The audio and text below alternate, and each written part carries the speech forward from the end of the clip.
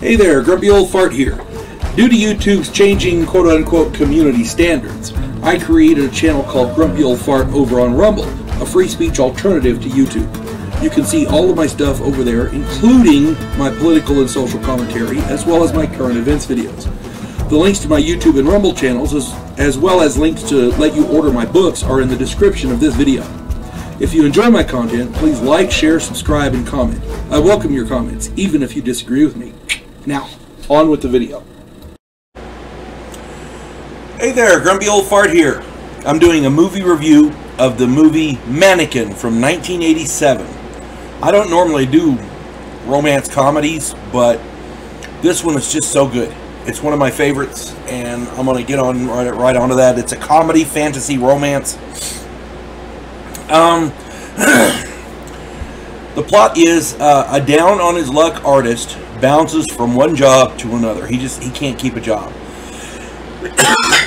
Excuse me. In one of his jobs, he puts together a mannequin so perfect that he falls in love with it. When he sees the mannequin later, after he loses the job, he sees the mannequin displayed in a department store window. He gets a job there as a stock boy. Soon, the mannequin comes to life, and he discovers that she is an ancient Egyptian princess. The spirit of that princess inhabited the mannequin. Between the two of them, they create window displays that attract all kinds of customers, bringing him to the attention of the owner, who is very, very happy with him. This is just a fun, sweet, uplifting movie.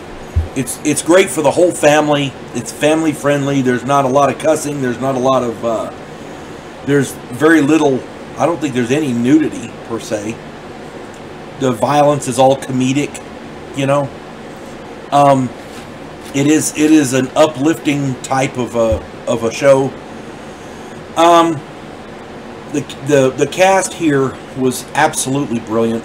Andrew McCarthy, Kim Cattrall, G.W. Bailey, Estelle Getty, James Spader, Carol Davis, Meshach Taylor. I'll get their names right in a minute, folks. I'm on my first cup of coffee. Bear with me.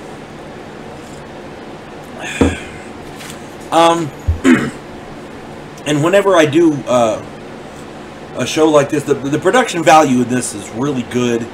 It doesn't have a wide array of special effects, but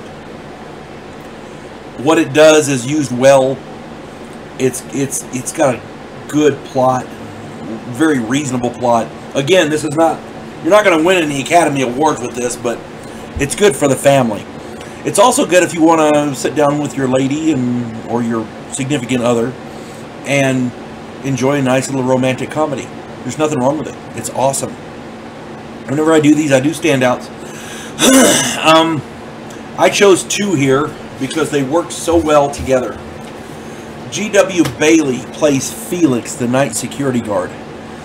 This guy has been in, he was in MASH, he was in all kinds of different stuff. He's a really great character actor. James Spader plays Richards. James Spader is a household name. He's just in everything, and he's really good. These two together literally are comedic gold. They are the perfect blend of idiot smart guy and bumbling tough guy. They are the dumbtastic duo, and they sell it so well. They are so funny. The other one that I wanted to, I'm going to add this one on the fly. Meshach Taylor plays Hollywood, another employee of the store. He is just so funny in everything he does. I want to say he was in Designing Women as well, if I'm not mistaken. But he was just so funny. Everything he does, he's flamboyant. He's over the top. He's everything you want to say about the 80s. He is.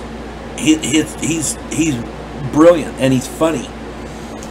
If you get a chance to check this movie out, The movie is Mannequin from 1987.